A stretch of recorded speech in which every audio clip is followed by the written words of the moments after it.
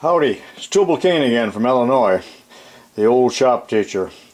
Today we're going to do machine shop tip 63, and it's going to be a continuation of adjusting Gibbs on the lathe. And if you recall, in the last couple lessons we adjusted the Gibbs on the Atlas lathe, and they are, you can read this, but you might have read that in the last one, but they were what we call straight Gibbs.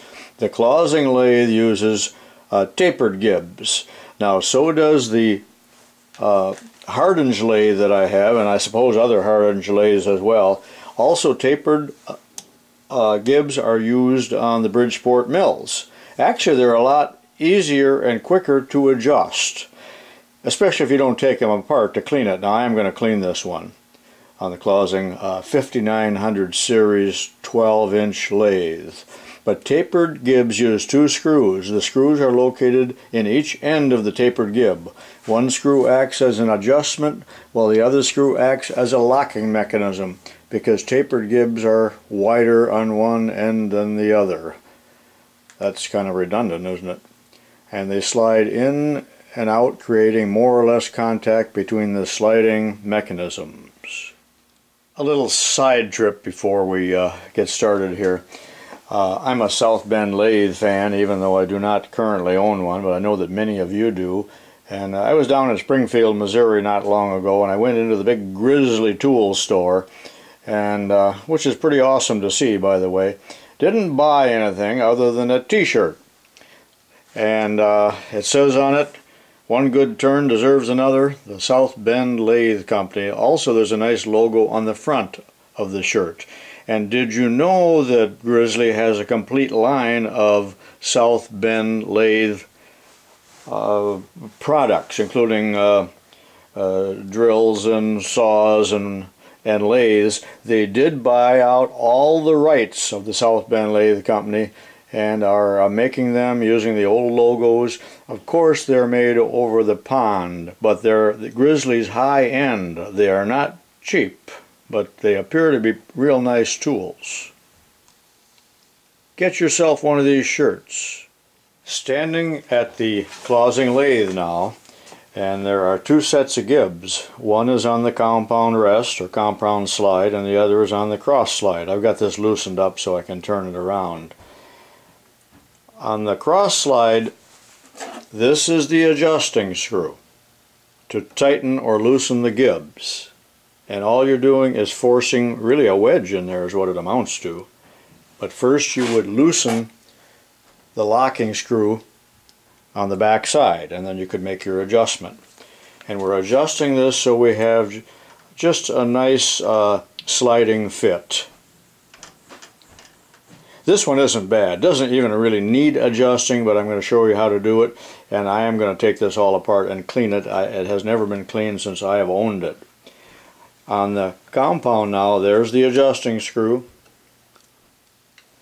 and turning this around to the back side, the locking screw is in this little recess right here, counter bore, and always have that backed off when you make your adjustment.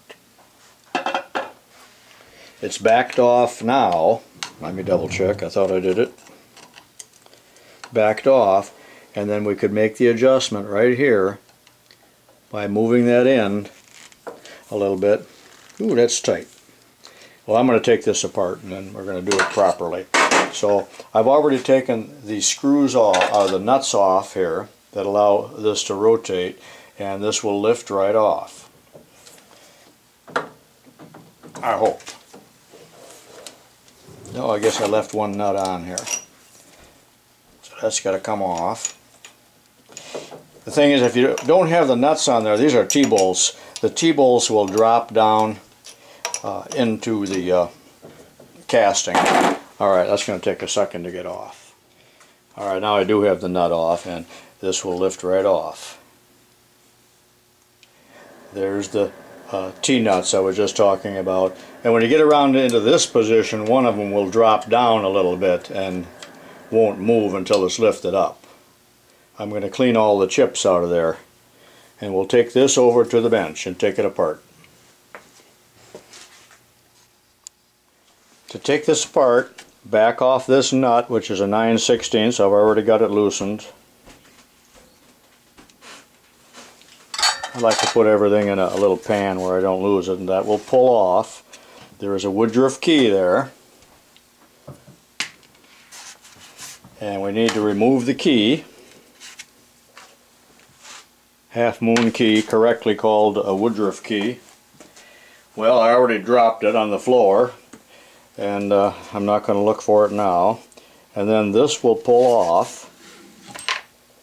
You've got a collar here with a set screw, which I've already loosened, and then that'll pull off. These are two separate pieces. Loosening your knurled thumb screw here will allow that to come off so that we can clean it. There's a series of washers here and a little thrust washer, not washer, thrust bearing, so you can see they sure went to the extra mile and expense in building this, but I don't want to lose those, so I'm going to put the nut on here just so they don't, temporarily, so they don't drop off. You know, losing something is really a pain in the neck. Now I have to loosen these two cap screws, socket head cap screws, and this is going to pull off. Do that off camera. Take that cap screw out. The other one's already off. Now we'll be able to unscrew the entire nut and back it out of there. And this is all going to be cleaned real good, but I like to do that out in the driveway even though it's cold right now. It's just before Christmas, and this is really dirty. Some chips in there. I like to spray it off with brake cleaner, but I'd like to do that outside, not in the house. Probably against EPA rules. By the way, the EPA I consider as one of the worst agencies that we have in this country. I believe it to be only 5% in Al-Qaeda. Possibly Al-Qaeda runs it, but it could be the ruination of this nation. I know that most of you conservatives will agree with me. So there's the screw. It needs a good cleaning. There's some chips in there. I don't like it when I get political, and I think probably some of you don't either. Now, there's the brass nut. Here's the end of it, and we need to loosen this set screw, and then I'm hoping that the nut will pull out so that we can get this apart off camera. The brass nut is pushed partially out. I'll have to tap it from the other side. I backed off the Gibbs. Again, here is the locking screw on this end. I backed that off a little bit, and then I backed off this Gib, or the screw rather. The actual Gib is right here. Now this should slide so I can take it apart. And she's going to come off. The Gib dropped out. Pretty, well, can you tell that it's tapered or not? That'll have to be cleaned up real good. A lot of chips in there on the right there. This, of course, is the dovetail. Mated with that dovetail. And remember that on these machine slides, the actual surface is right here and here, mating with this surface. That's what's actually sliding and giving you your accuracy, and the Gib is simply changing the pressure that is between those two surfaces. Now this is where we really need to get oil, and sometimes when we oil a machine we're squirting it in various places and we're not getting it right down here where it's needed. That's true on any slides. Now on big automated machinery like at Caterpillar and that, they got automatic oilers that keep those lubricated. Here's the brass nut. Let's see which side it's going to come out better on. Brass is soft. Careful how you treat that. remember there was a set screw there, and I've got that backed off. And there's the nut. Acme thread, of course. And I'm going to take the burr off of here where my thumb is on both sides. I'll put it on the lathe and just dress it up a little bit so it slides in there. I can remove it from either direction. I don't want it to slide any easier. That's a very nice fit. You can tell that this is well made. So now I'm going to clean everything up, and then I'm going to start reassembling it and oiling it real nice. But we don't want even one chip on it. That's going to take me several minutes outside.